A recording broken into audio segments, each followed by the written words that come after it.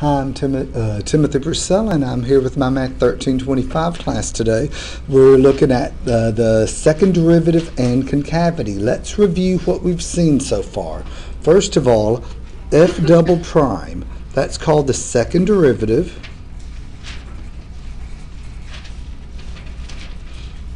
And the second derivative, that is the derivative of f prime. So the second derivative is just the derivative of f prime.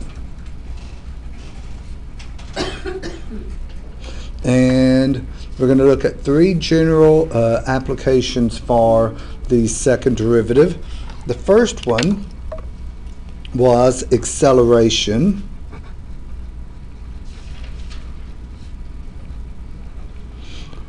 We said that velocity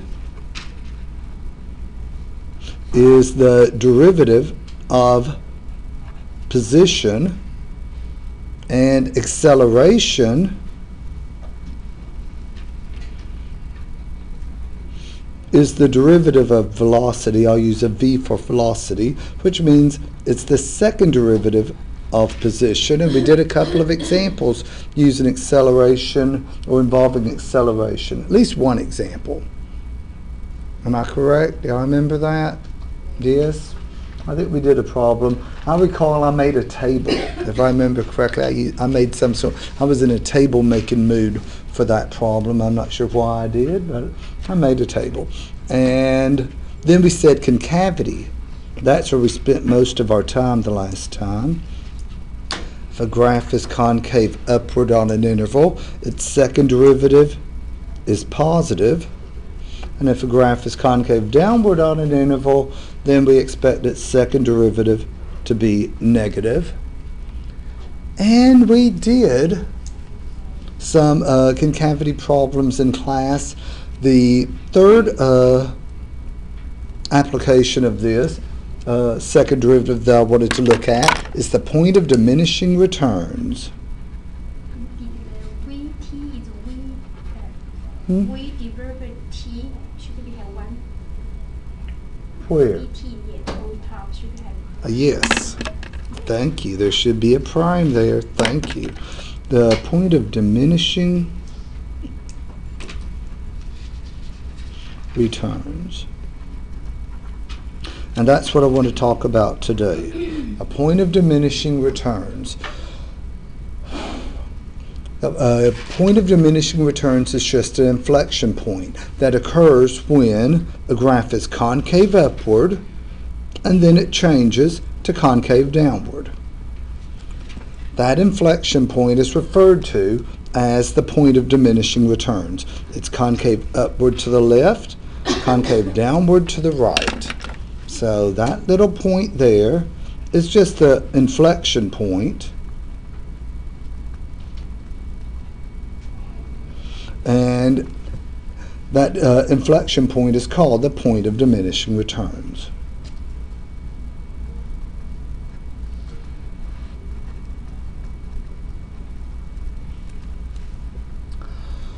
A good example of the point of diminishing returns is advertising dollars. That's probably the primary use for the point of diminishing returns.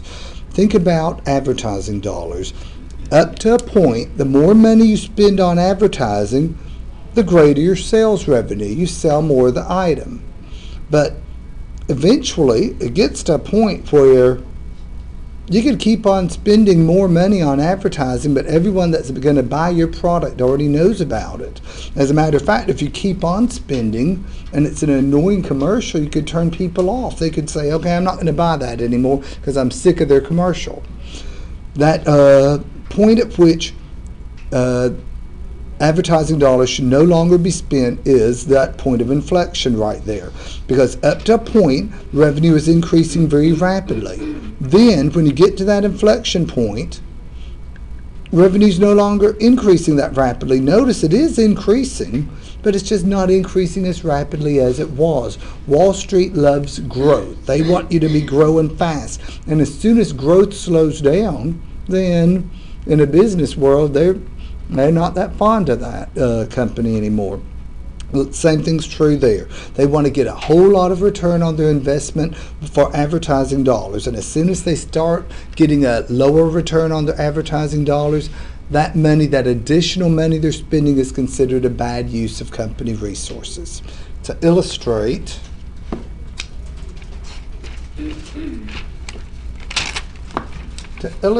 I have an example here.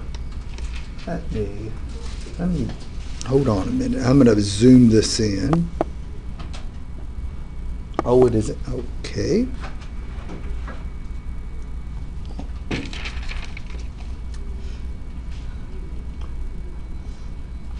Okay, there's the problem. Find the point of diminishing returns xy for the function r of x, where r of x represents the revenue in thousands of dollars and x represents the amount spent on advertising in thousands of dollars. They give us a revenue function. They want us to find the point of diminishing returns. Now keep in mind, just an inflection point does not necessarily mean a point of diminishing returns. A point of diminishing returns occurs when the graph is concave upward and then changes to concave downward. So that's what we have to show. Well, that means we need to find the second derivative. Before you can find the second derivative, what do you need to do? Find the first derivative. So let's find r prime.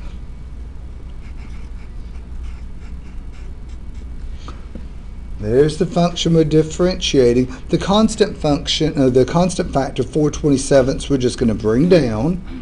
I guess you could go through and distribute through if you wanted to, but that would just give you messier numbers. So I just bring it down and differentiate the inner function, that polynomial. The derivative of negative x cubed is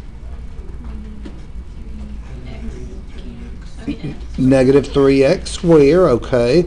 The derivative of 66x squared is a positive 132x.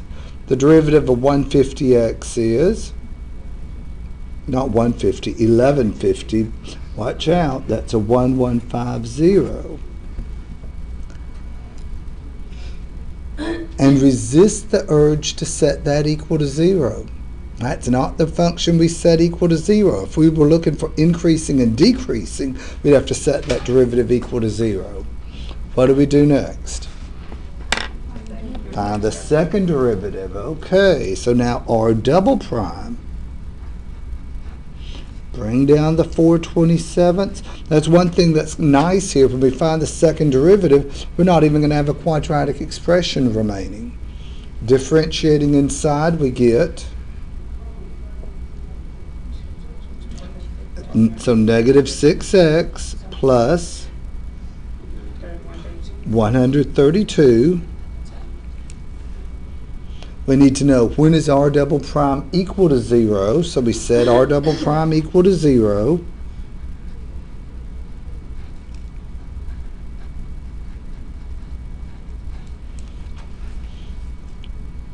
The only way that's going to equal 0 is for the negative 6x plus 132 to be 0. So set negative 6x plus 132 equal to 0. That says 6x is equal to a negative 132. So dividing both sides by negative 6x equals a negative 132. I'm getting a 22. Is my mental arithmetic correct? 132 divided by 6, I'm getting a 22. So if there's a point of diminishing returns, it has to occur when x is 22. So that means if there's a point of diminishing returns, they should spend $22,000 on advertising and no more. After that, the remaining money they would spend on advertising is not a good use of company resources. So draw our number line. We're looking at the sine of r double prime. There's 22. Notice this function is only good for x values between 0 and 25. So we're going to only look from 0 to 25.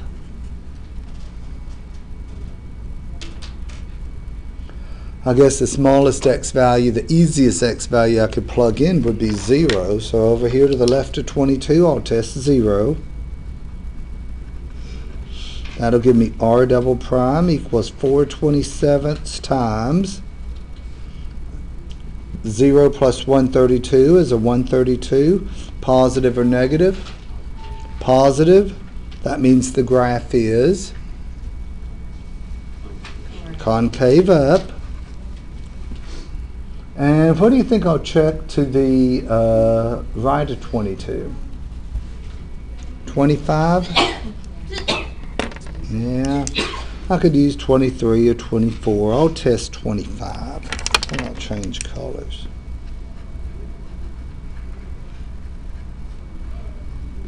That'll give me an r double prime is equal to 4/27 times -6 times 25. Is that a -150 plus a 132?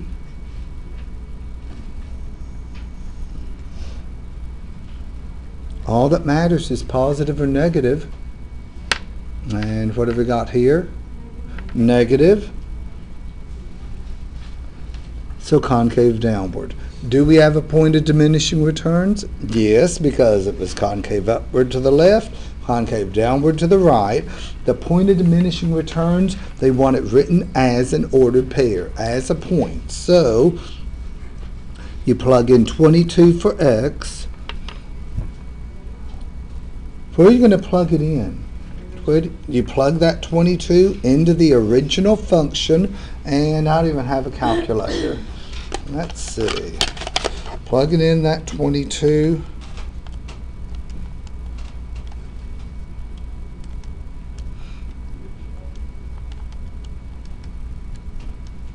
I'm getting